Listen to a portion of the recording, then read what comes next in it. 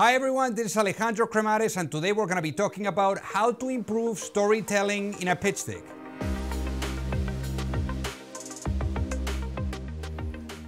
So before we get started, make sure that you hit that subscribe button, and this way you will never miss out on any of the videos that we roll out every week. So a great story is key to anything, whether that is onboarding investors, whether that is onboarding customers, or even onboarding A+ team members that you want to bring to your team. Without story, there is nothing. So in today's video, I'm going to be breaking it down for you, how to really bring the essence of that storytelling in your pitch deck so that you're able to get in front of investors and really captivate their attention and doing it with a bang. So in today's video, again, I find that you're gonna get all this value, you're gonna find the step-by-step, and again, it's all about making sure that in those 2 minutes and 41 seconds that you have of attention of the investor when they are reviewing your pitch deck, that you're able to really get them excited. So with that being said, let's get into it. So storytelling makes all the difference when it comes to fundraising success. Here's the thing. It's all about future and possibility. That's why the investor is investing in you. They're not so much betting on the historicals because the past is in the past. What they're betting on is the present and then also the future. So that's why you want to get them excited. It's like when you read a book. When you read a book and they're telling you what they ate that day or even what weather it was that day happening, they make you feel part of that moment. And what you want to do with the investor is remember that they're investing in you. They want to invest in being part of the journey. So you need to really make them be part of it somehow so that they get really excited. This is like a movie at the end of the day. You need to walk them slowly through what that story is. Don't be all over the place. Don't try to overwhelm them with information to make sure that they get it. You just need to give them the story right and do it in a concise way because the attention span is very small. So a great story is one that is emotional and one that inspires action. Here's an example. I remember some years ago, I was at a panel basically judging a pitch deck competition. And one of the attendees, or one of the people that was presenting, she was an amazing founder that pitched this story that left everyone breathless or speechless. And essentially what she said was that when she was growing up in her family, one of her sisters had this perhaps, like imbalance or unbalance mentally, and that they needed to find a physician. So a psychologist or a psychiatrist. So as a result of this, the family really struggled a lot to be able to find the right type of individual. And the way that she was sharing her story, the way that she was able to capture the essence of it, it literally brought all the attendees to tears.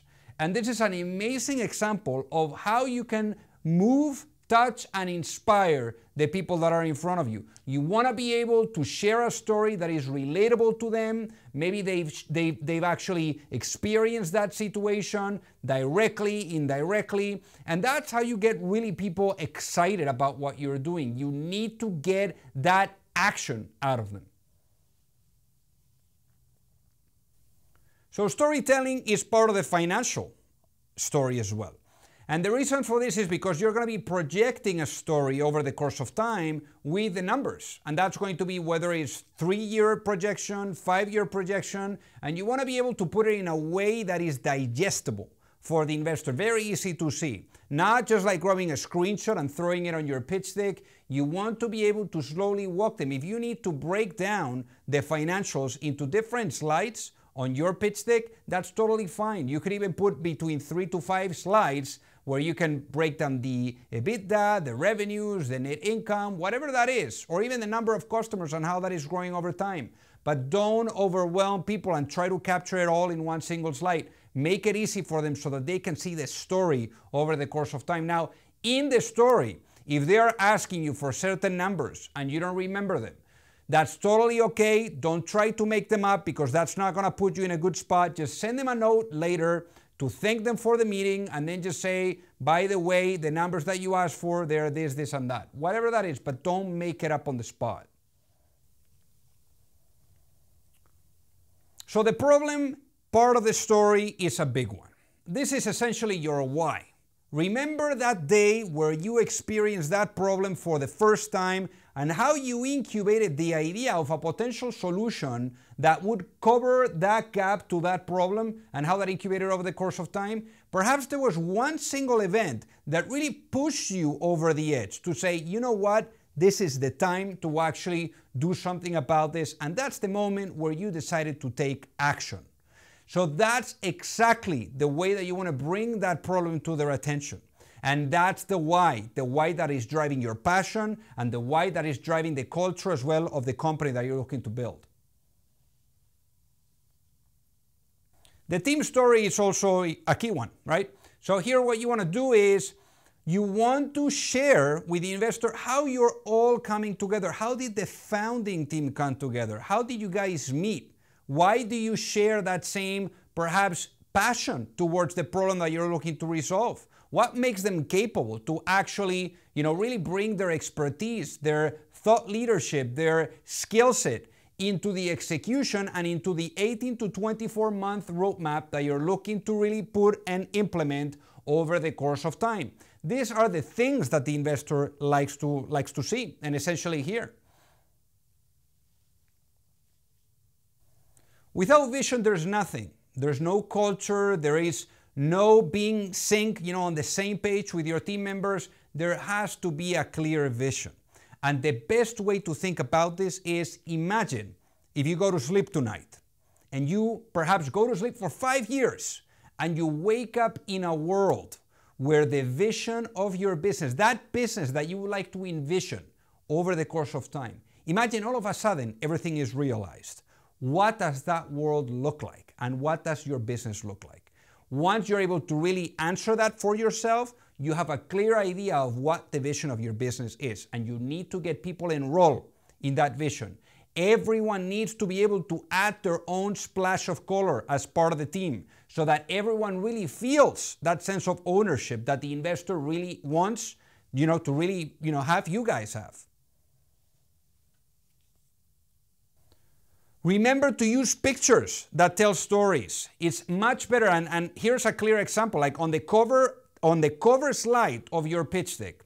Essentially, people try to just put a logo, they put a name, they put a phone number, but this is your chance to show the trailer of your movie. Before you go and watch a movie, you've watched a trailer so that you have a good understanding that it's going to be a good use of your time to go and watch the movie. The same thing happens with pitch decks. Since the investor is only going to invest 2 minutes and 41 seconds, they want to really get the cover. Perhaps it's a picture of what you're doing, the company in action, and right away it establishes the expectations for what they are about to review. So essentially you can do this on the cover. You can also do it throughout the presentation where you're using certain visuals that is allowing you to really balance more the text with the actual images. Obviously, the less text and the more images, the better, but you want to make sure that you're not overwhelming whoever is reviewing the presentation with too many visuals. So storytelling at the end of the day is an art. And obviously, if you're very technical or you don't have the skill set, it's not gonna be easy. Even the most smartest people that I've known, they still have issues with storytelling, with really bringing people in, sharing that level of detail. So it's totally fine if you are not mastering this. So what you can do is maybe you can get a copywriter, you can get perhaps a journalist or a master storyteller that essentially helps you to really capture the essence of your business or the story in a way in which is compelling and in a way in which is exciting. So anyhow, hit a like on this video, also subscribe to the channel so that you don't miss out on all the videos that we're rolling out every week, and then also leave a comment and let me know how you're thinking about storytelling. And if you're raising capital, shoot me an email at alejandro@pantheraadvisors.com. I would love to help out. Thank you so much for watching.